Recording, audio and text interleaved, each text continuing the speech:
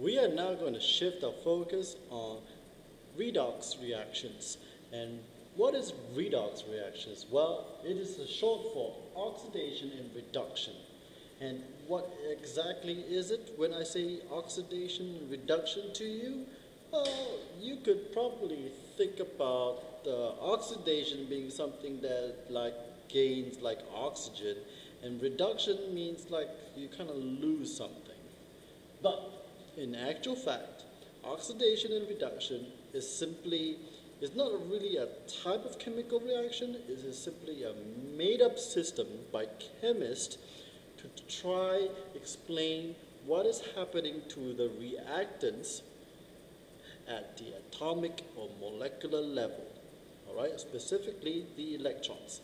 Let me go close the door.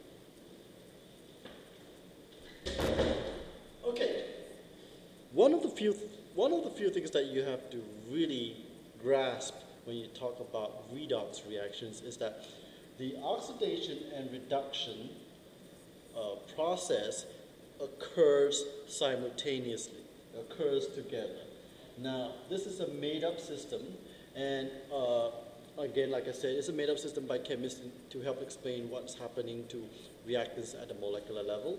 So, basically, lots of things are kind of like redox reactions, and there are a lot of examples.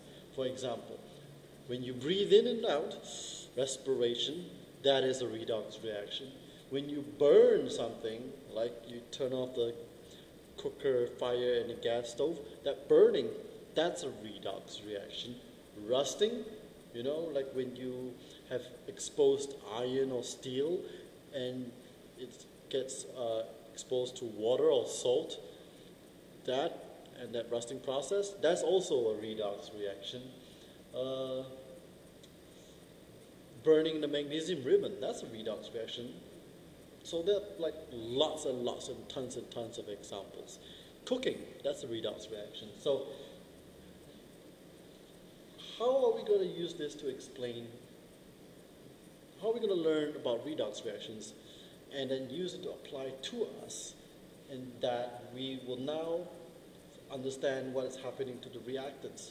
Well, let's first try to explain redox in terms of the loss and gain of oxygen atoms, all right? And we'll go into other topics a little bit more in further detail. So, here we go. I'm going to erase this now.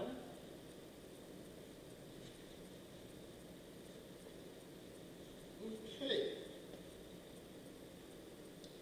Remember, the colors I've used, Re for the reduction path, and Ox for the oxidation path. Okay? And I'm going to throw in a few chemical examples to try to explain redox. All right, let me pick up the... Okay, cool. So let us take up an example of a redox reaction. Oh, remember I said about magnesium, burning magnesium ribbon? Well, that's a redox reaction. It is magnesium. Let me draw a little lower so I can have more space. Magnesium plus oxygen gas, right? And you get magnesium oxide, two of them. All right. So this part here, that's a redox reaction, because what is exactly happening to magnesium at the atomic level? Well, as magnesium gets burned, right, it is, well, sorry, one color. As magnesium gets burned,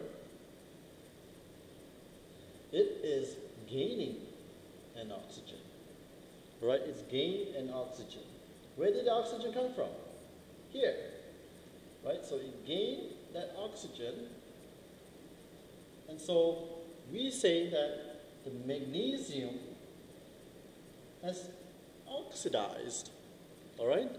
So simultaneously, what is happening is that this oxygen gas, it's breaking up into two bits, because one of them will get into magnesium, and the other will get into the other magnesium. So what we'll say that is one of this oxygen here is in fact losing the other oxygen, right? So it loses an oxygen, right? This oxygen gas lost one oxygen atom, and so what we say is that this is being reduced. So this oxygen gas here is reduced, all right? So magnesium gained the oxygen to become magnesium oxide. So that magnesium here, this magnesium is oxidized, and this oxygen gas lost one of itself to, and we say that that is reduced. All right, that is one example. Let's pull out another example.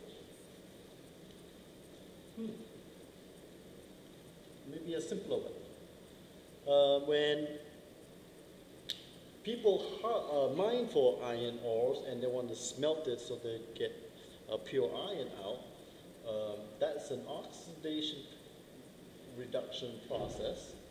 All right, this is an iron ore, and so what we get is iron and oxygen. Should we balance it? Okay, let's balance this. Okay. Wait. This is 2. And this should be 4. All right. So this is also an oxidation-reduction reaction. All right. Well, not quite, because it's like the opposite. What's happening is this iron ore lose the oxygen here. So this iron ore is reduced, right? Because it loses the oxygen. Okay? But this iron part here, okay? Each iron, I guess you can call that. Each ion lost an oxygen, so that is reduced. But simultaneously, the oxide gained an oxygen, and so it is oxidized. Now, you may ask me, I don't really understand this process, Mr. Ko. Well, you have to think about this in terms of its ionic diagram structure. And so what we actually have is, I'm drawing the Lewis diagram.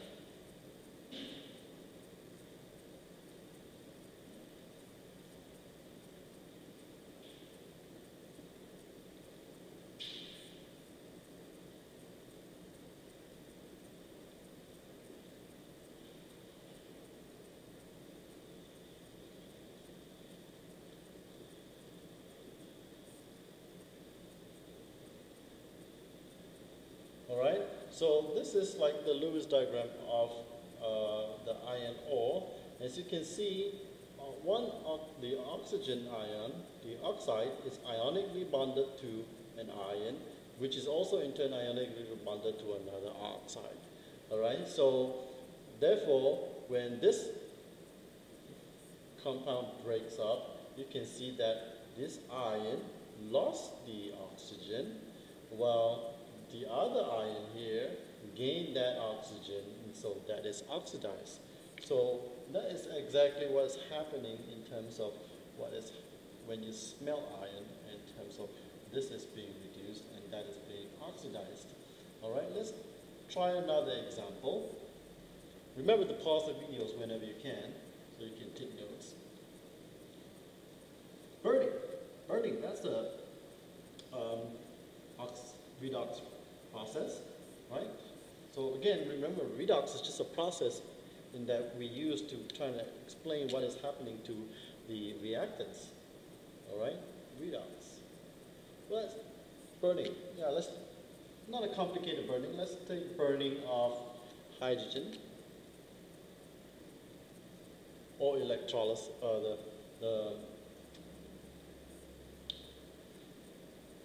electrolysis, well, not electrolysis of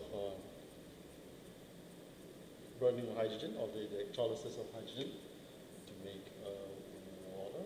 Here we go.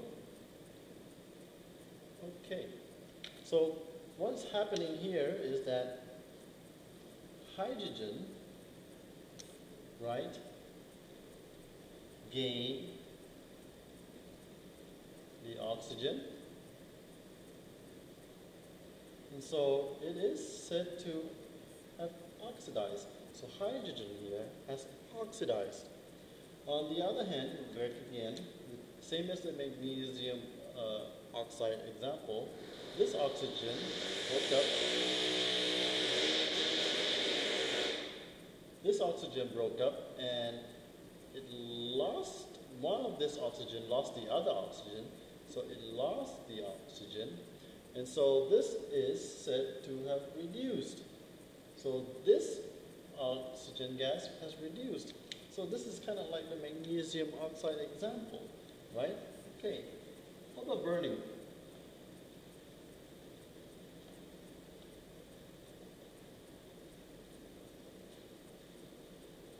Okay, burning. Also example, guys. It's just never ending. CO2 and water. Okay, I'm not going to try to balance the equation because it's taking too much time. So, what is happening here? Well, carbon and hydrogen both gain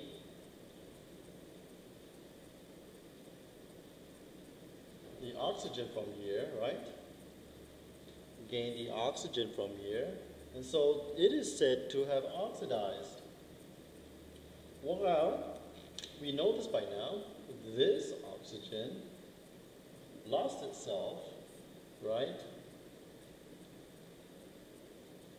And so we said that it has been reduced. So there you go. Another example. You may ask me, Mr. Cole, what's the whole point of all this? Well, I mean, right now it seems very simple because we're using oxygen to explain what is happening to the atoms at the atomic level or the molecular level. But when we get to problems that doesn't involve oxygen, for example, putting zinc in an acid bath, right? So we have zinc and we put it in an acid bath, like hydrochloric acid, and we get zinc chloride as hydrogen gas.